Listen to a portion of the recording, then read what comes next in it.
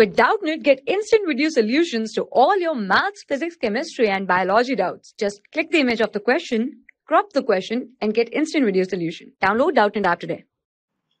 A train starts from rest from a station with acceleration 0.2 meter per second square on a straight track. And after attaining maximum speed, it comes to rest on another station due to retardation of 0.4 meter per second square. If total time spent is half an hour, then distance between two stations is. So, let's say the train is moving between these two stops A and B. Now, during A and B, let's say it accelerates for the time t1, and after this time t1, it decelerates. Now, let this time be t2. And the distance for which it accelerates is d1, and the distance for which it decelerates is d2. So what we have to find is the distance between two stations. So the distance between two stations will be equal to d1 plus d2. That is the final distance, capital D, that we have to find out. And it says that the total journey takes half an hour. So that means t1 plus t2 is equal to t1 plus t2 is equal to 1 by 2 hours, which is equal to, since the acceleration is in meter per second square, so let's convert this into seconds. So t1 plus t2 is equal to 1 by 2 into 60 into 60, meaning 1800 seconds. This t1. Now, if I write the equation, for this first half of the journey, so what do I get? If I use v square minus u square is equal to 2as, so that becomes v square minus initial velocity here will be 0 is equal to 2 into the acceleration is 0.2 into distance d1. So v square is equal to 0.4 d1. This is equation number 1. And v minus u is equal to 80. So v minus u will be again 0. This is equal to acceleration is 0.2 and the time is t1. So v is equal to 0.2 t1. This is equation number 2. Similarly, if I write the equations for the second half of the journey, v square minus u square is equal to 2as. So now in this case, the final velocity will be 0 because at the end of the second half of the journey, the train is finally stopping.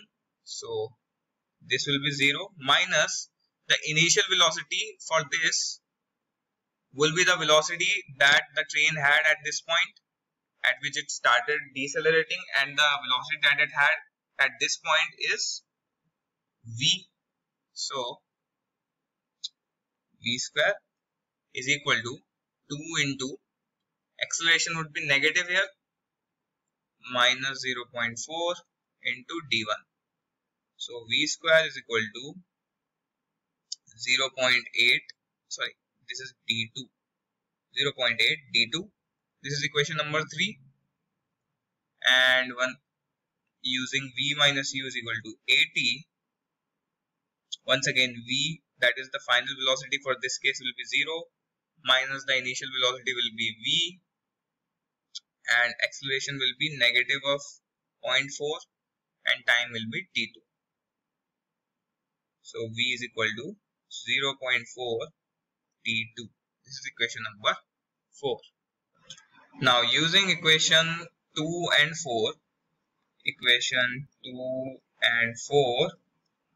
that is this equation and this equation, I can equate them because on the left hand side of both the equations is V. So that gives me 0.2 times of T1 is equal to 0.4 times of T2,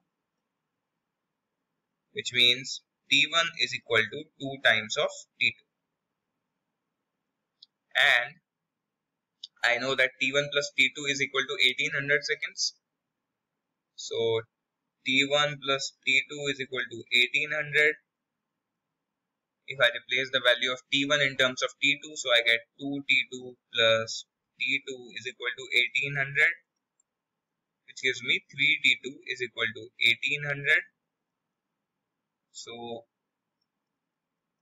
T2 is equal to 600 seconds. Now if T2 is equal to 600 seconds, I can put this value into equation number 4.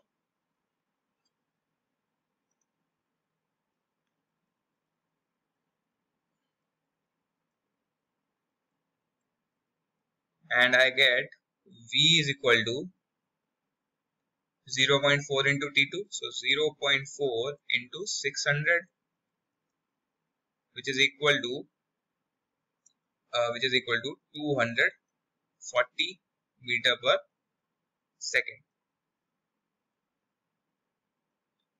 Now, if V is equal to 240 meter per second, I can use this value in equation number 1 and equation number 2 to find D1 and D2.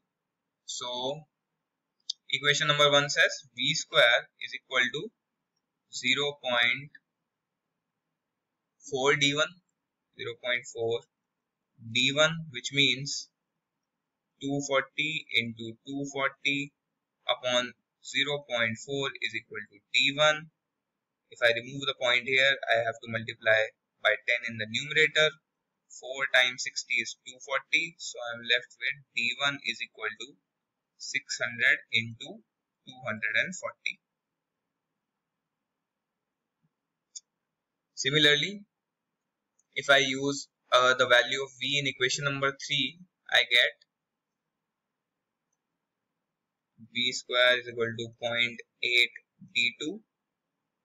So 240 into 240 is equal to 0.8 into D2, which means D2 is equal to 300 into 240. And in the question we had to find out the total distance, and the total distance was D1 plus D2, that is capital D. So D is equal to D1 plus D2 is equal to 600 into 240 plus 300 into 240 is equal to, let's take 240 common, 600 plus 300, which is equal to 240 into 900 meters. To convert it into kilometers, I will divide it by 1000. So 240 into 900 upon 1000. All the zeros get cancelled, which gives me 24 into 9, which is 6, and 9 to 18, 216 kilometers. So the distance between the two stations is 216 kilometers. For class 6 to 12, IIT JEE and NEET level. Trusted by more than 5 crore students. Download Doubtnut app today.